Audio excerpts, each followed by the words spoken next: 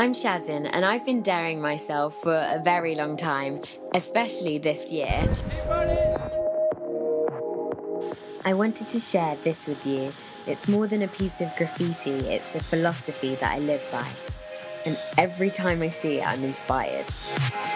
I love making jewellery, so in my spare time, I've designed a collection of jewellery. And I wanted to create something that reminded me to stay focused, face my fears, and to have relentless optimism. Before a new challenge, I think of this graffiti.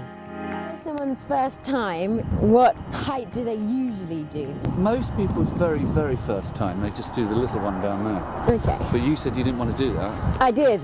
I bought this on myself.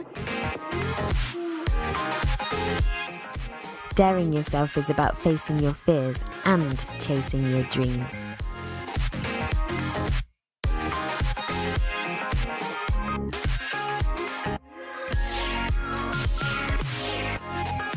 Relentless optimism, it's about being optimistic no matter what, whether you win or whether you fail, follow your dreams.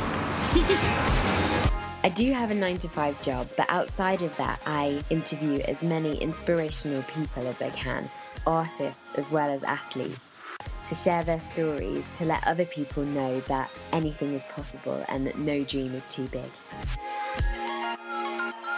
Thanks for watching and thanks for voting, because it really means a lot to me.